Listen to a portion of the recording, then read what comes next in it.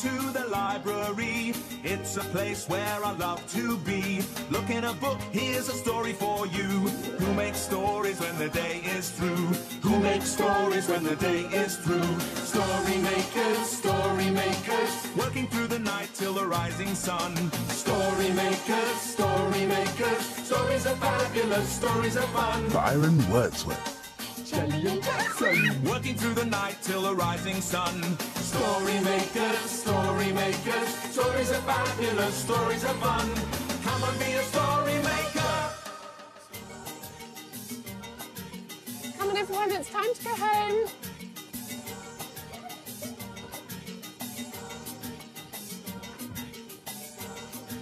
Off we go. Story makers.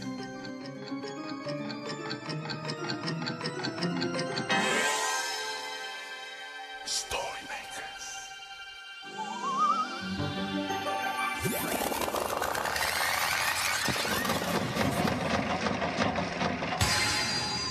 Story makers.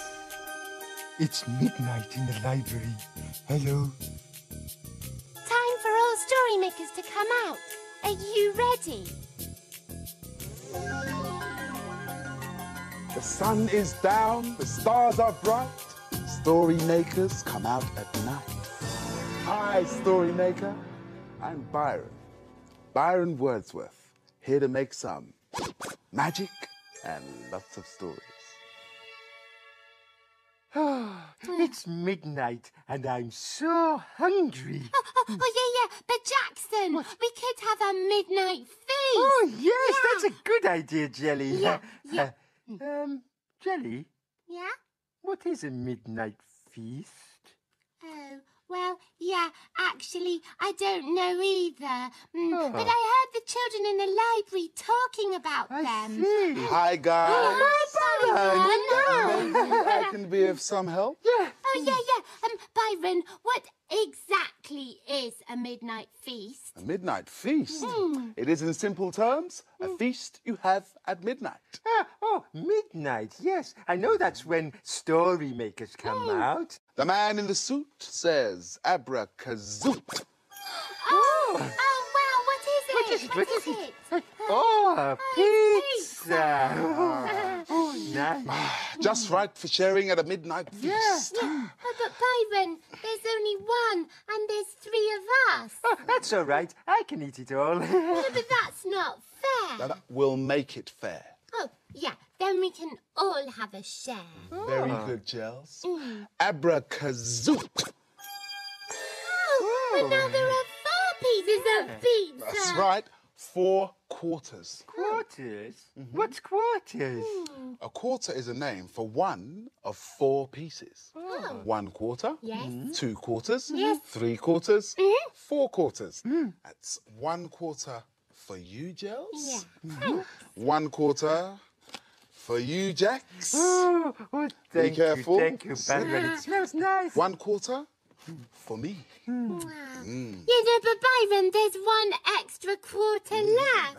1 quarter for the story machine. Oh, yes, Byron, yeah, good idea. Yeah. Is it? 1 quarter of pizza for the story machine. Here it goes. Now we need 1 more ingredient from you. Your imagination. Yes. Are you ready?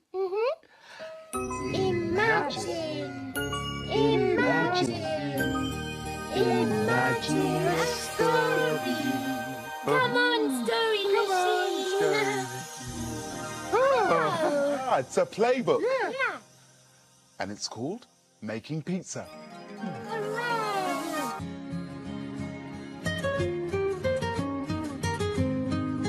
One day, Ebony and Jasmine's best friend Maisie came over to play. They played with all their favourite toys. Soon, their tummies started to rumble. It must be lunchtime. What could they eat? They looked and looked and looked, but couldn't see anything. Suddenly, Ebony spotted something on the side. They wondered, what's that? In came Mum. Lunch is a surprise, she said, but I need your help. Can you guess what we're making? We need to wait for this dough to grow, she said. How funny, they giggled. After a little while, it almost doubled in size. Mum divided the dough into 3. She gave 1/3 to Ebony, 1/3 to Maisie, and 1/3 to Jasmine. Then they all started to knead it, push it, and stretch it. Then they rolled it and made it into circles. Now, time for toppings. Jasmine put some tomato paste on her dough, some tuna, mushrooms, yellow peppers, and lots of cheese. Time to cook them now. Have you guessed what they're making? That's right, pizza! Everyone wanted to share the different pizzas, so Ebony cut her pizza into 2 halves, then 4 quarters. Maisie cut her pizza into 2 halves, then 4 quarters. And Jasmine cut her pizza into 2 halves, then 4 quarters. They all swapped their different pizzas. And there were 3 pieces left. Who were they for? They were for Mum. Yummy, scrummy, stringy pizza. Delicious. We can do some cooking now. Oh, no, Jelly. I'm looking for halves. Look, there's lots of halves of fruit and vegetables here. Yes. Look, half a sweet corn and the other half. Put them together.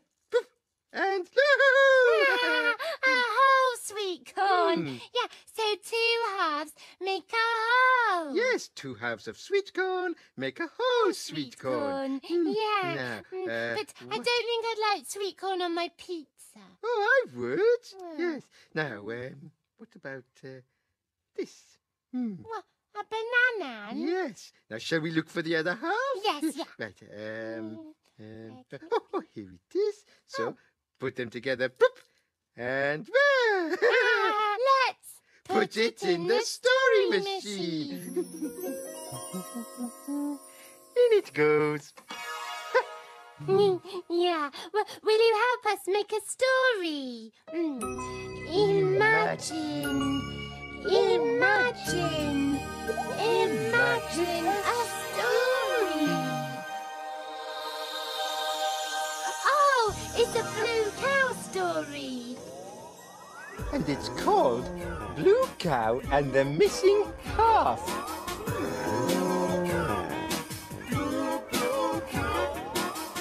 In a field not far away is a herd of cows grazing quietly. One of the cows is most unusual. Blue Cow wonders about the big world beyond her field. One day, Blue Cow heard a police siren in the distance. I wonder what it's like to be a police detective. She's off again, said the other cows. So Blue Cow caught the bus that stops beside her field. I'd like a ticket to a place where I can be a police detective, please. There you go, madam. Hold very tight. And they set off for the scene of a crime.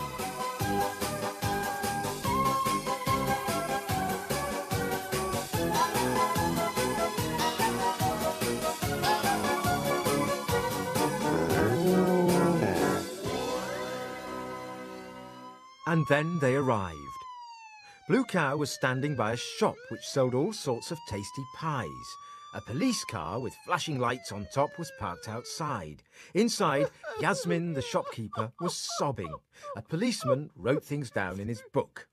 Ah, hello, said the policeman.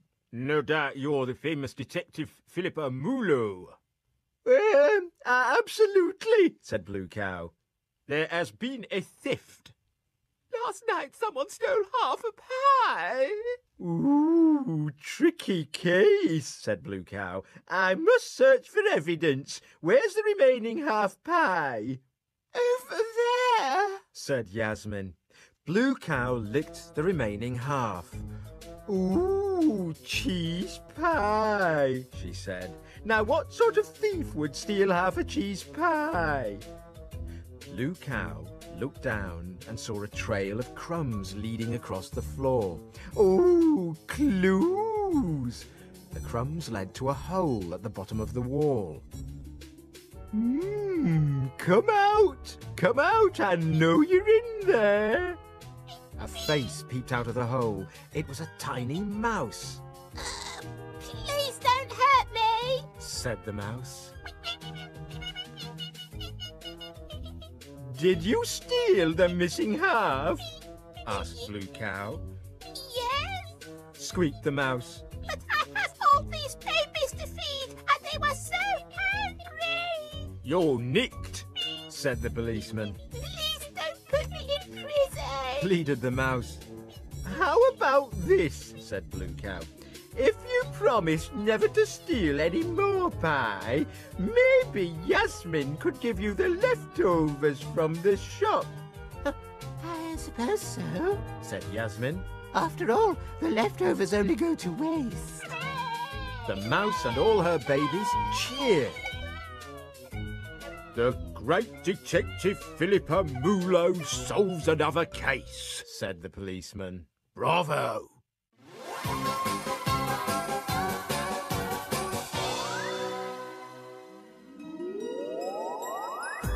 You'll never guess where I've been. Where have you been? I've been working as a detective and have solved the case of the missing half. Everyone knows cows can't be detectives, but we know they can, don't we? Oh, Blue Cow was so clever. Yeah, she found the missing half. All right, partners. Now it's your turn to find the missing half. Our turn.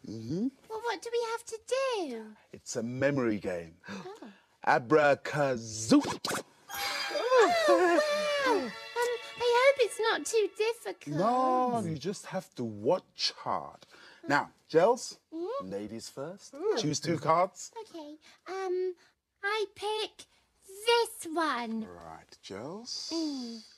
Ooh, the flower. Now think hard. Oh, the flower. Yes. I know where it is. I know where Are you it is, sure? Byron. Well, yeah, show yeah, me. yeah. It's at the top there. Yes, I know this where one? it is. I know. Yeah. Are you sure? Yeah, Okay, Gels, and... Oh, you well see? done. Yeah, I was All right, right. now, yeah. because you got it right, Gels, you get to have another go. Oh. Well, Do Jax, that's I? the game. That's the game. okay. Okay, Gels. I pick the one right at the top over Right there. it over here. No, up, This up. one? Yes. Right, okay.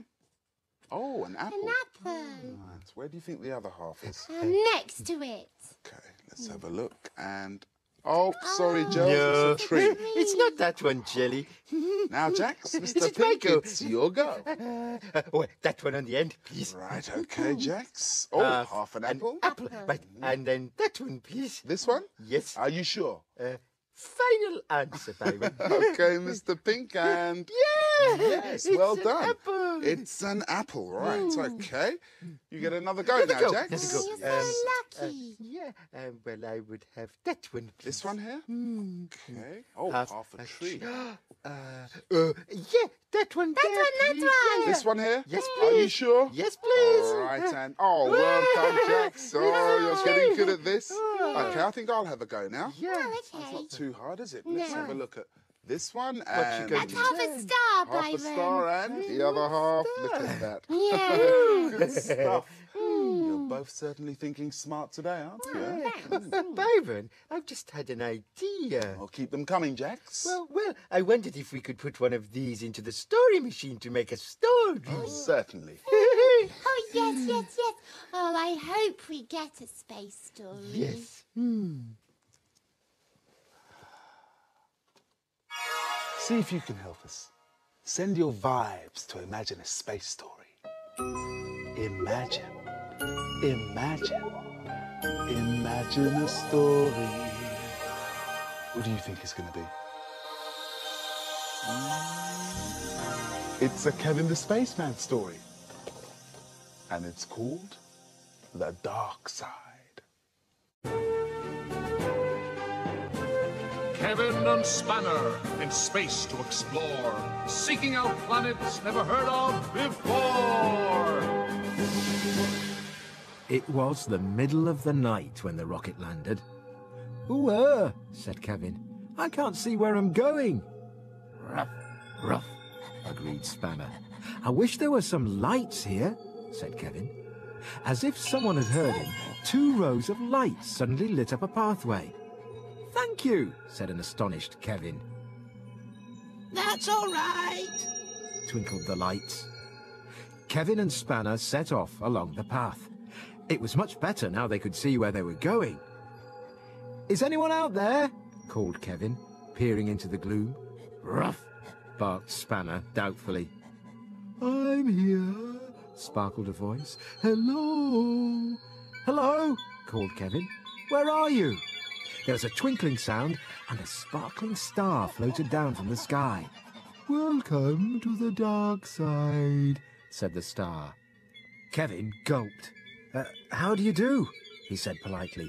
The dark side of what? The moon, of course, shimmered the star. Come on, I'll show you. Follow me. I'm very sorry, said Kevin. We'd love to come with you, but we can't fly. Woof, agreed Spanner. Who ever heard of a flying dog? That was plain silly. Of course you can fly, called the star. All you have to do is shout space. Kevin and Spanner looked at each other. It was worth a try. Space! Shouted the 2 friends together, and before they knew it, there they were with the twinkling star flying through space. Wow! Shouted Kevin. This is great! Keep close to me. There's a satellite coming, called the star. The satellite whizzed past, narrowly missing Spanner. Pardon me, called the satellite. Spanner started barking furiously. Look, said the star, the light side, and he pointed down to the moon. Oh, yes, said Kevin. Below him, he could see the rough surface of the moon, just as he had always imagined it to be. Spanner looked down too. He couldn't see any bones, and he was beginning to get hungry. Time to go back, said the star. We don't want to get lost. Kevin agreed. They turned around and followed the star past planets and moons and landed back on the dark side. See you soon, said the star. Bye. The lights of the pathway turned back on. Good trip. They shimmered. Yes, thank you, said Kevin. Come on, Spanner, let's go back. I'm hungry. We've spent the whole evening making some cosmic stories. Yeah. Is it time to go? Afraid so. If we stay a fraction longer, the librarian will be here. We'd better skedaddle. Yeah, the story makers must be hidden away. Dawn is upon us. The morning is nigh. We've made our stories, and we bid you goodbye. Story makers, working through the night till the rising sun. Story makers, Come back soon. Stories are fabulous, stories are Thanks fun. for helping. Bye. See you later, story maker.